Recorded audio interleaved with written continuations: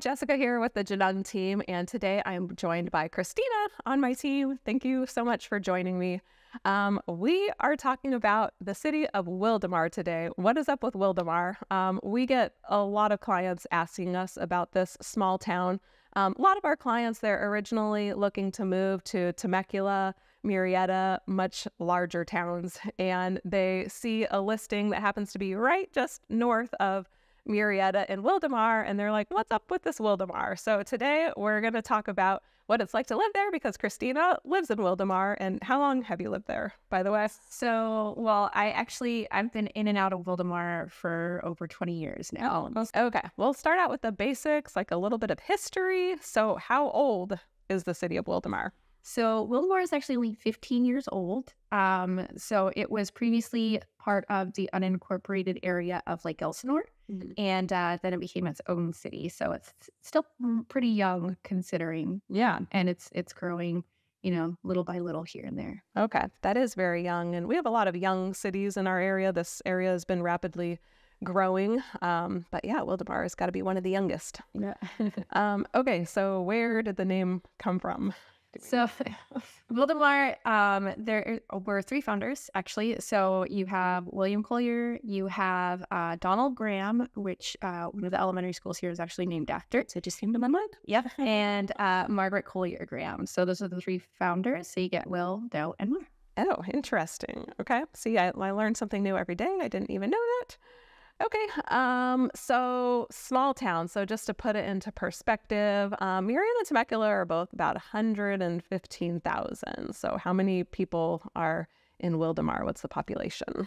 Just over 37,000. So quite a bit smaller. Okay, yeah. So like one third the size. It actually kind of feels bigger than that to me. Maybe it's because there's some spread out properties. Right. Or, but okay, all right. So fairly small area, and the median age of people who live there?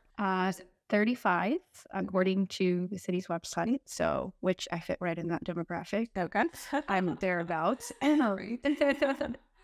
Right, yeah, and so kind of skewing younger. That's probably similar to, I don't know Temecula Murrieta's offhand, but that's probably pretty similar, and probably skewing lower because a lot of kids throughout this whole valley. And I can't think of any 55 and older specific communities, so that might be skewing it a little bit younger too. Okay, average income. How much is the average household making in Wildomar?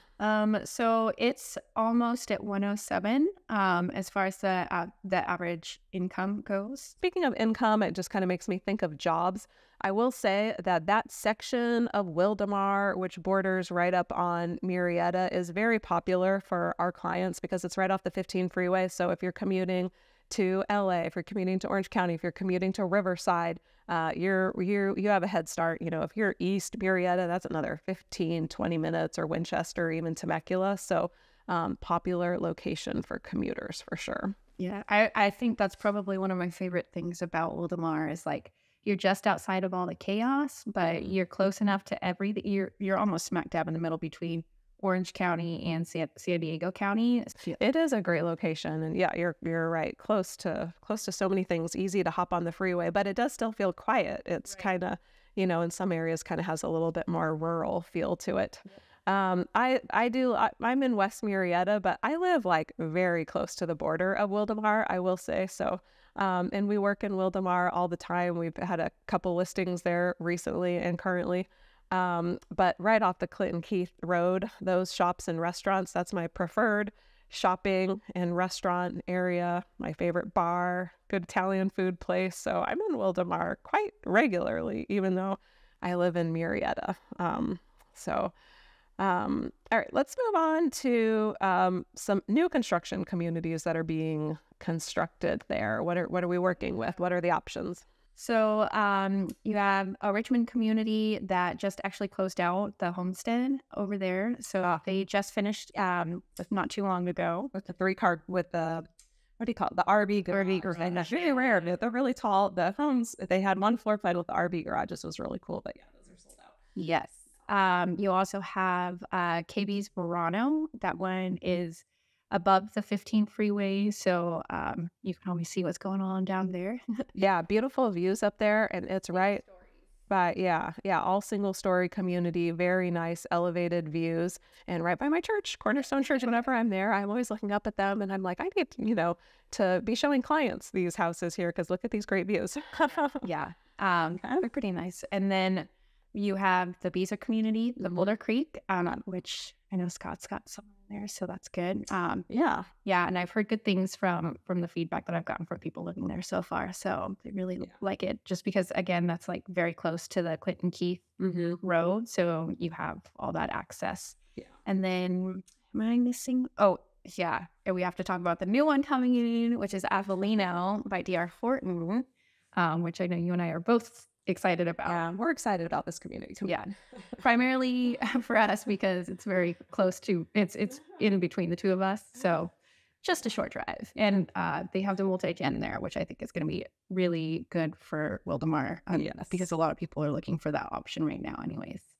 I agree. They're going to have that home within the home. And yeah, it's right down the street from both of our houses. Like it's kind of right in the middle of our houses. And we help a lot of folks with new construction. It's about half of our business. So the fact that we're getting one so close by, I'm excited about, and it's going to have the lower mountain views. So that will be good. They're just moving dirt around right now. So we don't know exactly when it's coming in, but we'll keep you posted on that. Okay. How much is it to buy a home there? What's the current median price for a resale home? So it's about $622. It does fluctuate just because, typically in a city like Menifee or Temecula, you're going to have roughly 100 or so, give or take, properties on the market at any given time. Whereas in Wildomar, because it's so much smaller, you've got a smaller range to work with, so between like 25 and 30 homes. So but on average it's about 622, 623 right now.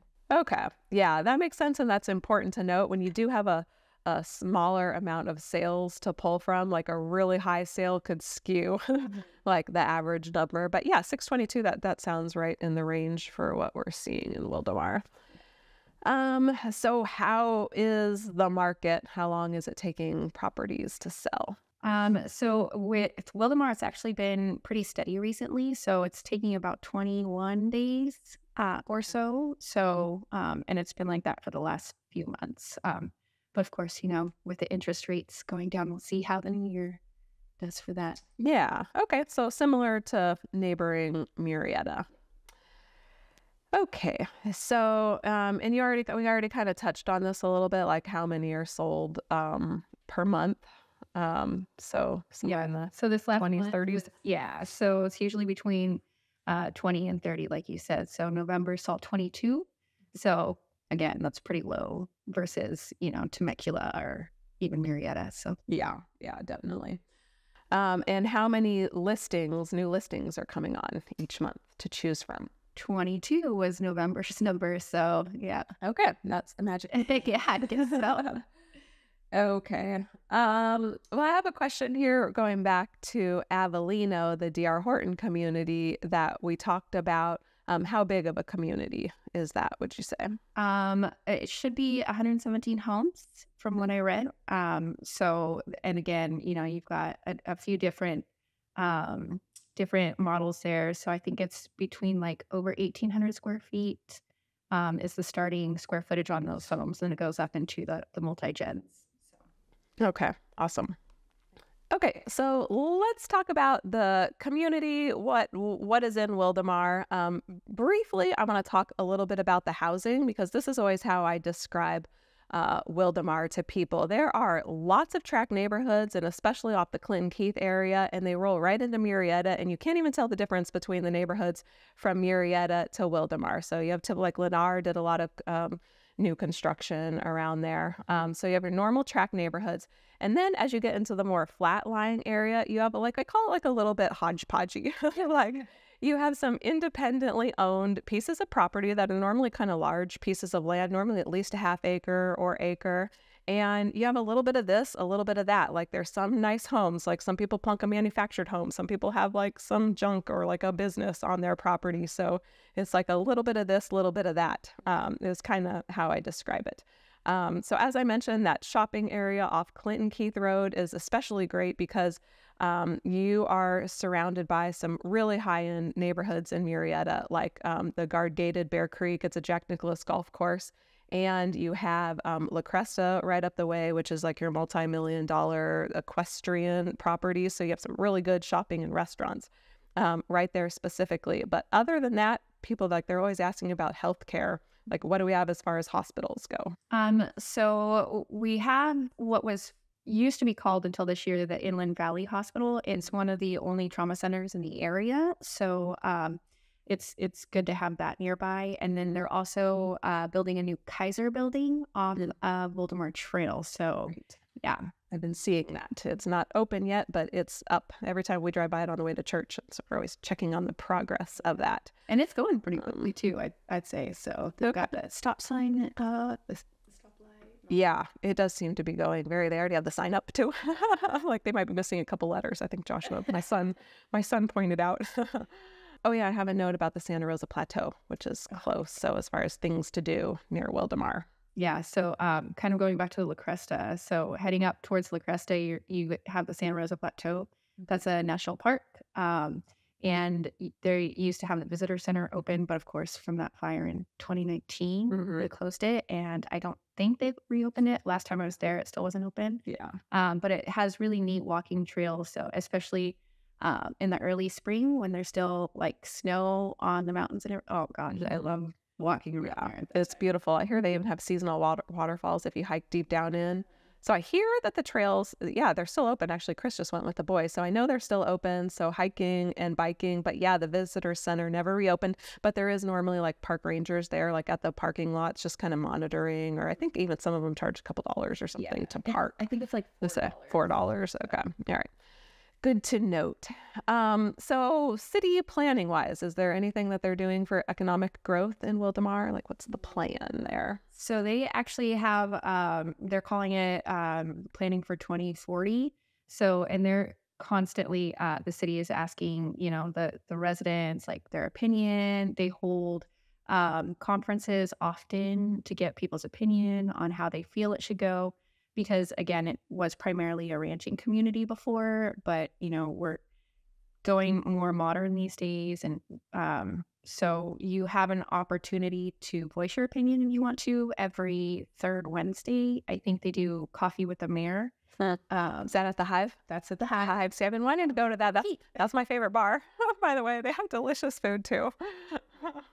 So, yeah, they're still working it out. I know the city also just purchased the building for the city. So that's step one, I think. Right, because they were just renting or leasing or whatever, but now they have an officially owned city hall. That's exciting. They're moving up in the world. Okay. So there's a lot starting to go up here, and they're starting to expand a little bit. They're repaving all the roads, just kind of updating everything. So we'll see. Yeah, I did notice that they had redone, which that is one thing that I really noticed. I mean, that's kind of how I judge good city management is like the roads. And like sometimes like Murrieta, they take pretty good care of their roads. And sometimes you go right over that Wildomar line and it starts to get bumpy, but they repaved like all of Clinton Keith. So now it's like better than Murrieta roads.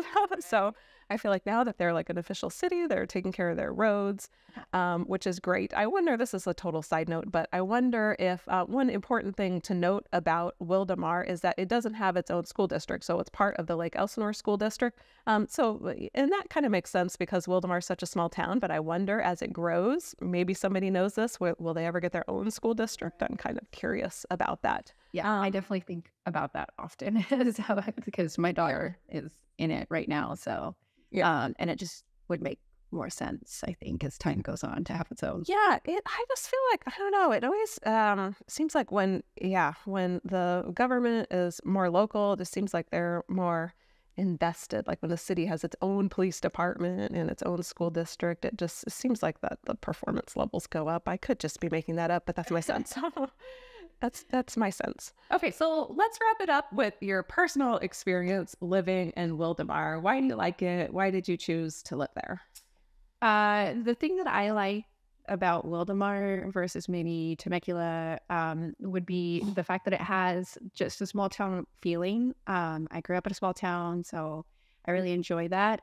But you're also close enough to all the excitement. So it only takes me about 13 minutes to get to the mall, under 18 to get to Old Town Temecula if I want to do anything there. But I'm not stuck in all the city chaos, is what I call it. Yeah, that is awesome. You can go to the fun stuff, but you don't have to have all the traffic and drama of all the fun stuff right around you. And they're getting more and more things to do around there, though. I would say, like right off of Clinton Keith Road in particular, it seems like they're doing a lot of development. I heard that we might be getting the Sprouts. Yes. Last I checked, it was still on the plans.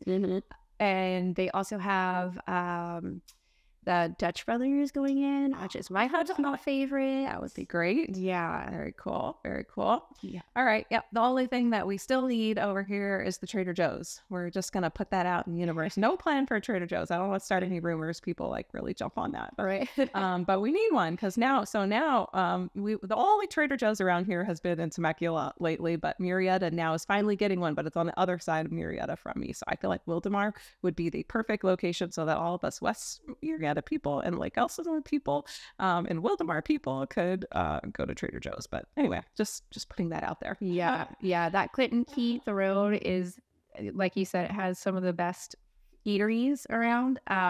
And if you continue down to the 215 where it turns into Murrieta, you have the Costco Center, which is great. The Target Super Center, which we both enjoy. My favorite Target in the area. That's like everybody's favorite Target in the area, and the brand new Costco. Right. So that would be a good addition. I agree.